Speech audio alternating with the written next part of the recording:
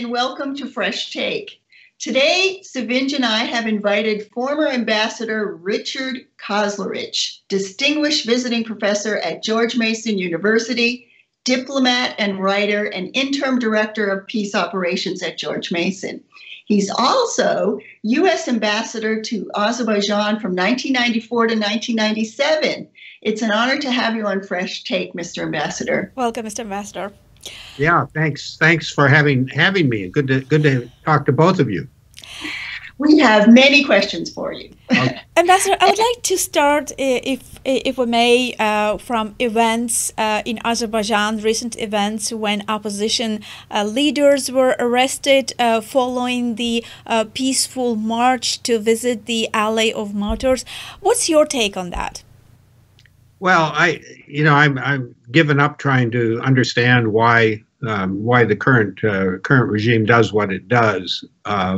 It seemed to me that on just on the face of it, it was an unnecessary provocation, and it came on the heels of John Bolton's visit to Baku, where, according to the media, he said he raised human rights issues with the government of Azerbaijan. So I'm not sure why they felt a need to do this at the time that they did.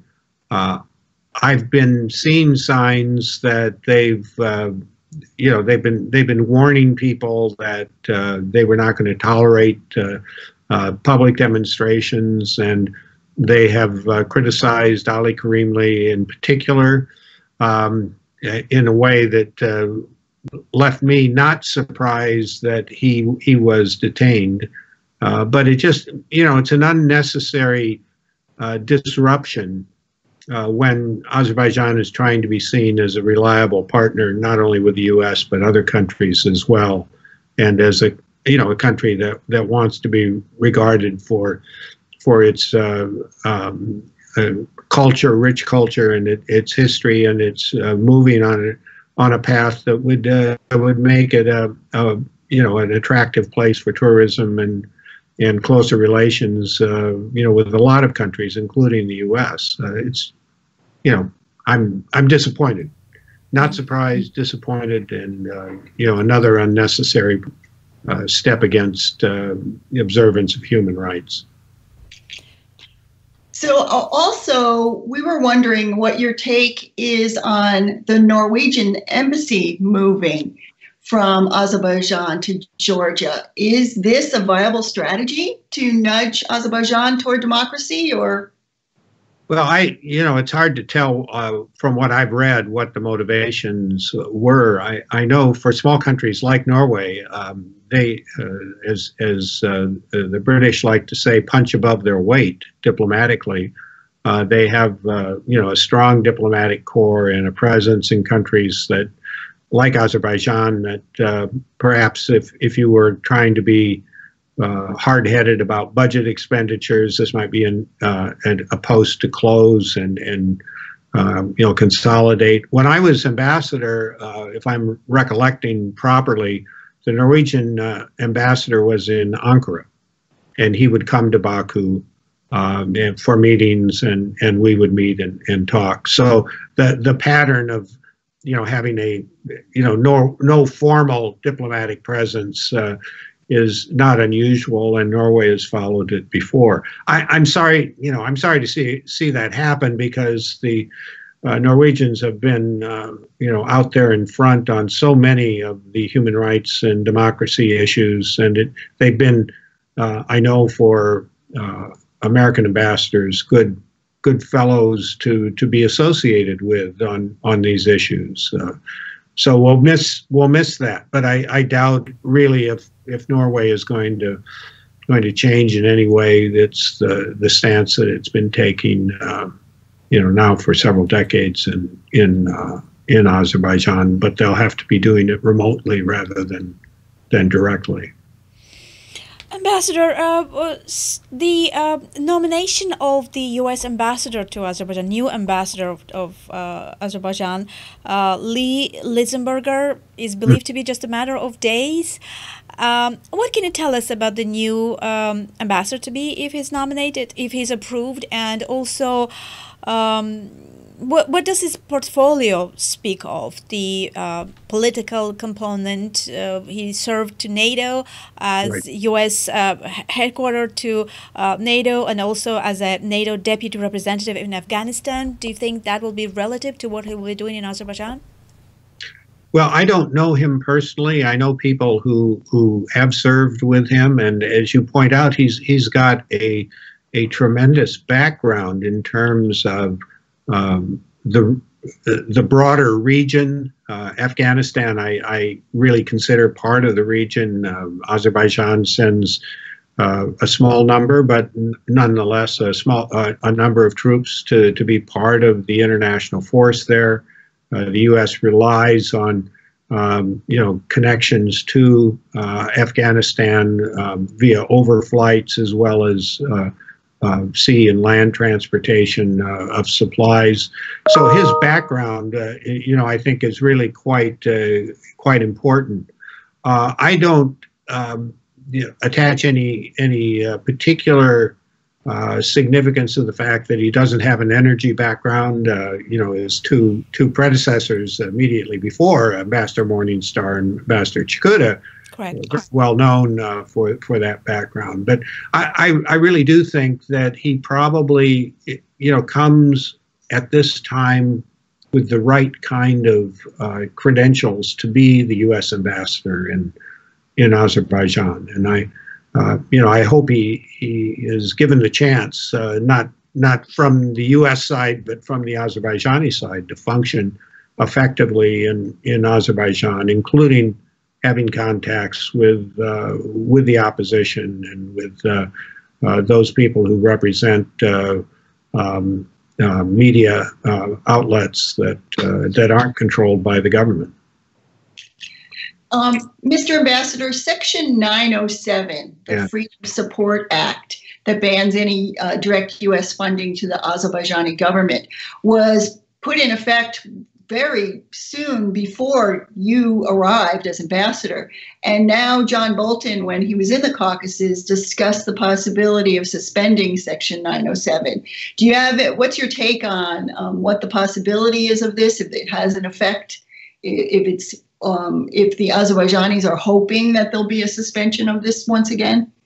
Well, you're right to point out that I was around when it came about. I was Deputy Assistant Secretary of State for European Affairs, and we were fighting very hard to keep that provision from being part of the first Freedom Support Act, because we thought it was important at that point, as the Soviet Union was, had broken up, to be able to provide basic assistance and technical assistance in particular to these newly emerging states. And I know that Dick Miles, who was the first U.S. ambassador, and then when I succeeded him, always felt that we were at a disadvantage, that we could not do some of the things that ambassadors in other parts of the former Soviet Union could do, as far as bringing judges to the U.S. and seeing how our legal system worked, or working directly with government officials on some of the energy issues. I've often thought, would things be that different, on human rights grounds and democracy building, had we not had Section 907? I can't answer that. I mean, I don't know that it's necessarily an exercise that leads you anywhere other than being frustrated to recall what went on before. But, I think anything that would take us toward, lifting some of the restrictions on 907. I know that was done right after the 9/11 events, and allowed for the first time for us to have an aid mission in Azerbaijan, to do some things with the military, non-lethal kinds of training and other related activities. But the Azerbaijanis and for good reason, I think, will never be totally satisfied unless the provisions of 907 are lifted permanently, and that would take congressional action. And, you know, Mr. Bolton doesn't necessarily control that. So we may be kind of in an environment where the most useful thing would be for the administration to look and see if there were other steps that it could take within the framework of 907 to remove restrictions. Now, one thing I'm not in favor of is providing lethal military equipment to the Azerbaijanis. As long as the conflict with Armenia over Nagorno-Karabakh remains where it is, I'm not sure that would be a helpful signal to be sending right now. Fine, do more, training of personnel or helping those units that do go to Afghanistan to function effectively in that environment. But I think to kind of open up Azerbaijan to major arms sales wouldn't be helpful, isn't necessary, and sends the wrong signal right now. Ambassador, so it's been a year and a half that the 907 hasn't been waived as before. What do you think has changed, and what's your forecast for next year? Do you think President Trump will waive 907? You know, I really hadn't thought about it that much. My sense would be, his instincts would be to waive it, and particularly after the Bolton visit. I have the feeling that the agenda item number one during that visit was Iran. And I think that to the extent that we want to have some form of cooperation with Azerbaijan regarding Iran, it would take some gesture on our part to signal that we recognize that Azerbaijan is in a difficult geographic position, and it is not in a position to be as cooperative as perhaps we would expect other countries to be regarding Iran. As long as Nakhchivan depends on trade coming from Azerbaijan through Iran, and also on energy coming from Iran, we really shouldn't expect the Azerbaijanis to do a whole lot, either with sanctions or other steps. So it's a very delicate position that the administration has to walk with Azerbaijan when it comes to Iran, and I hope we're wise as we think about what we should or should not expect the Azerbaijanis to do. It's just a hard position to put Baku in. Thank you. Moving on, Joanne, shall we go to our favorite part as the year comes to an end? How does the 2018 change the Southern Caucasus, Azerbaijan, Georgia, Armenia, elections in all three countries? Right. And how did Russia's role change, if it did at all? Well, it's the Russian role, I think, is the more interesting part of all of this. It's curious to me how much attention Russia has paid to the Caucasus right now. I mean, there isn't a real there. In other words, it wasn't really a problem that Russia needed to fix. The ceasefire, despite the 4-day war in 2016, is still holding. Russian influence remains as it has been, important in Azerbaijan. There wasn't anything the United States was doing that would somehow result in confrontation with Russia. In fact, what I find most interesting and to a degree reassuring is that the Russian position on settling the conflict regarding Nagorno-Karabakh and the responsibility of both Yerevan and Baku to begin serious diplomatic negotiations sounds almost identical to the U.S. position, both as articulated, and it hasn't been that much, but to the extent that it's been articulated during the Trump administration and U.S. administrations before it. We have so many problems in our relationship with Russia. Now Ukraine has just taken a nosedive in terms of that part of the relationship. But with Russia and Nagorno-Karabakh, it actually, the Minsk group works. We have a new Minsk group coordinator from the U.S. side. He and his French and Russian colleagues just recently were in the region. And that cooperation must continue. Russia obviously wants to maintain its role and leverage. It has effectively used the sale of arms to both Yerevan and to Baku to increase that leverage. Every time it sells or gives, depending on the circumstances, additional weapons to one side or the other side complains about it. I think that kind of involvement is going to continue. What I'm concerned about, the Russians not apparently being concerned about, is what's going on in the North Caucasus. I think this very interesting little agreement that was struck between Kadyrov in Chechnya and the Ingush over a border adjustment that, again, looking at the media, was done without a whole lot of direction from either Putin or Moscow, is a sign that there's potential trouble ahead for the Russians in the North Caucasus. Things are not very stable. So I would expect in the next year for Russia to pay more attention to that. But I think their basic interests remain, and I'll just keep it focused on Armenia and Azerbaijan, is to prevent another outbreak of military conflict. I don't think their interests are in a peaceful settlement of the dispute regarding Nagorno-Karabakh.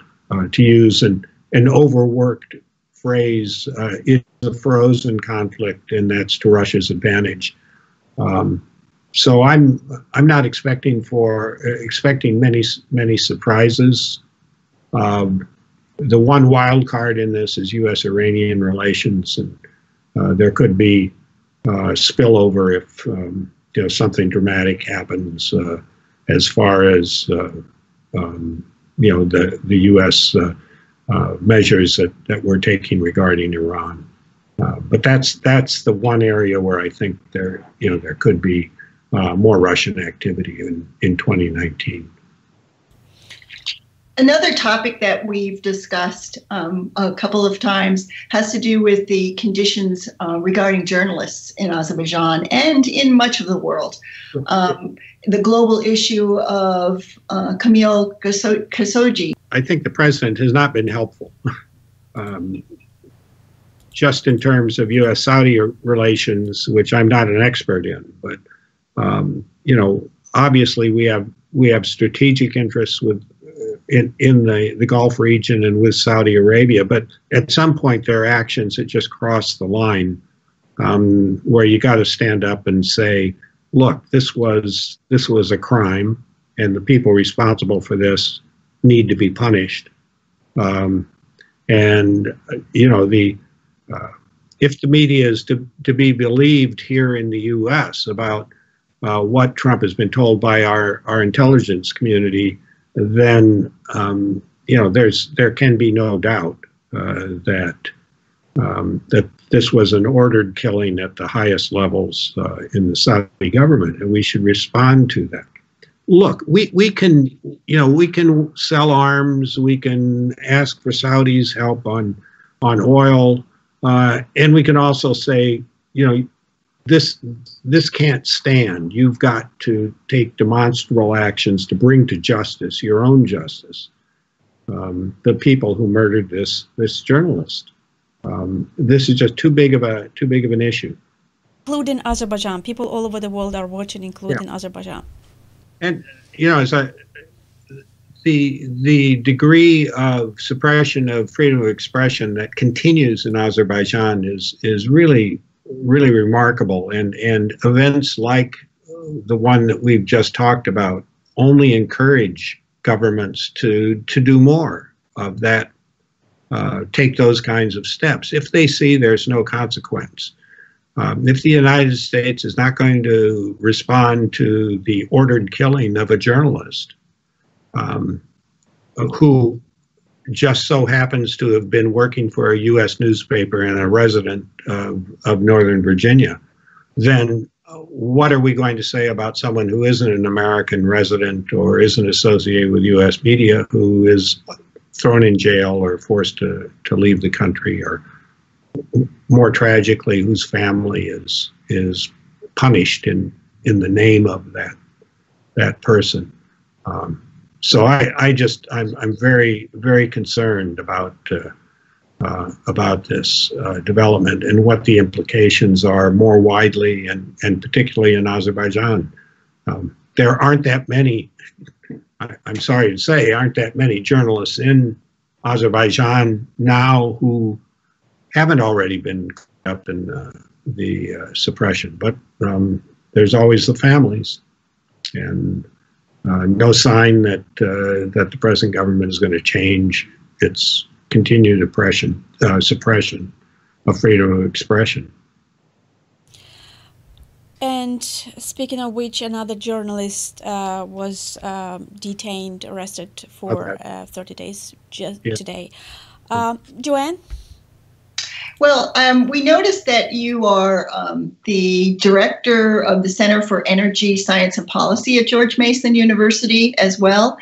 And we were wondering about the situation with oil sales in Azerbaijan and much of the rest of the world. How are these oil sales and this conflicting and moving price of oil having an effect on policies around the world? Well, I've often thought about how much has changed in the 20 years since I was ambassador in Baku when it comes to energy, because we were at the time that I arrived, we signed the contract of the century with Heydar Aliyev, and that opened up Azerbaijani offshore oil resources to foreign investment. And it was a great accomplishment both for Azerbaijan and for the U.S. and the Western companies who were involved there. And that was done at a time when we didn't know where the next barrel of oil was going to come from. There wasn't any new discoveries taking place anywhere in the world. And so when significant amounts of oil were discovered offshore in Azerbaijan, this is a really important step for U.S. strategic interests, because it lessened dependence on Middle Eastern oil in particular. Well, fast forward to 2018, and the biggest oil producer in the world is the United States. The biggest gas producer in the world may be the United States if Russia kind of nudges us out. We've totally shifted the table when it comes to the energy issue. And what that means is that Azerbaijan as an energy producer, not that it's unimportant, but it is not as important in a strategic sense as it was in the 90s. And I'm not sure that message clearly is understood in Baku. But times changed, needs changed, and we are now under the Trump administration pursuing a policy of energy dominance. And my goodness, I don't know what that means. But there's going to be a lot more activity regarding U.S. energy exports to Europe, to Asia, than we could have dreamed of just a few years ago. Ambassador, follow up, given that the oil prices are fluctuating again, are falling, and many believe that the new tightened U.S. sanctions against Iran have contributed to that. How do you think it's going to change the situation? Can it lead to new crisis in southern Caucasus, including Azerbaijan, with a new devaluation of the currency? Yeah, I think that's really a great risk, because there are a lot of things I wish had gone better over the last 2 decades for Azerbaijan, human rights being one of those. But the other one is the lack of any economic reform and diversification. Azerbaijan needs to move off its dependence on oil revenues for its budget and for its economic growth. And there's a lot of rhetoric out there, including from the president, about how the Azerbaijani economy is diversifying into different areas. But if you just look at the numbers, it still is all about oil and gas. And that's okay, but you need to plan for a future where oil and gas may not necessarily be the commodities that they are today. And given the trends, that I mentioned of other oil and gas producers, plus changes in energy demand in Europe for renewables as opposed to carbon-based fuels, Azerbaijan needs to position itself in quite a different way. And to do that is going to break a lot of crockery among the elites who depend on oil and gas revenues coming in, as they always have. If you're going to have serious reform, you got to reform the banking system, which is still in the middle of a major crisis, and you have to diversify into new products that on paper, the Azerbaijani government is saying the right thing about IT and agriculture and all, but I just don't see the signs of that actually taking place. So that I think is a real concern. And if energy price, I just looked. I always go to my phone at least once a day, because I teach a class in geopolitics of energy, to see what the oil price is. Well, I see it's dropped again. And Trump is going to keep beating the drums on lowering oil prices even more, and that's not going to be a good thing for countries like Azerbaijan, which depends so much on the price of oil being in the $70-80 a barrel range, and it doesn't appear that's going to happen again anytime soon. But who knows? Oil prices are all over the place. As with the stock market as well. Yeah. We probably want to leave you, unless Sevinj, you have another question. But we talk a lot about the conflicts that are happening in the Caucasus and some of the negative things that are happening. But as the director of peace, or interim director of peace operations policy at George Mason, where might peace be breaking out in the Caucasus? Do we have any positive notes on this toward the end of 2018? Well, peace, I actually think peace could break out between Armenia and Azerbaijan. I don't follow Armenia as closely, obviously, as I do Azerbaijan, but I think the political changes there are significant, because it's not just, transferring power between members of the same clan, or in the case of Armenia, the Karabatskis. This is an opportunity, I think, if the Armenians are prepared to seize it, to really settle peacefully the conflict regarding Nagorno-Karabakh. It's going to depend on leaders in both countries being prepared to talk to their people about compromise. That's diplomacy 101. In order to get an agreement, you compromise. And that means that not your wildest dreams about whatever position your particular country is taking are going to be achieved. And it's not a sign of failure to compromise. But conflict has gone on so long in kind of a zero-sum atmosphere, where anybody who talks about negotiating, certainly on the Azerbaijani side, is regarded as not being strong enough supporter of Azerbaijan. that has to change. Has to change in Armenia. The Armenians have to be prepared to give up the occupied territories around Nagorno-Karabakh. The Madrid Principles, perfect basis for negotiations. There's no better solution than outlined there.